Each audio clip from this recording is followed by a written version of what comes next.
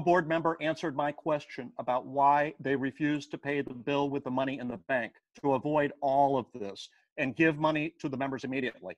Marco, can you explain, as the president, why you don't support paying the bill?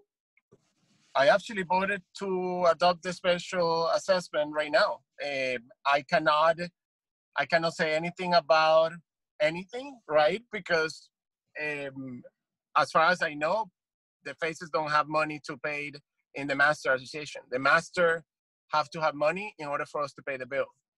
Excuse me, but Marco, you're the president, and that's not correct. We just received the financials a few minutes ago. There's plenty of money to pay the bill. So as the president, why don't we pay the bill? I haven't had a time to read it yet. I actually been working. So this isn't important enough. You don't know. Jeremy, is there enough money in the bank to pay the bill? In unrestricted cash, no.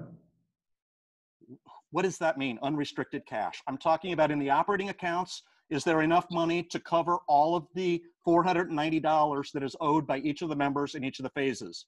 Clearly, there is. You said to pay the bill. The bills are the attorneys and accountants. The master owes that money.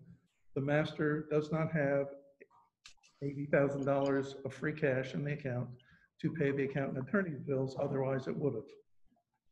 That's the answer to your question, Mr. Butler.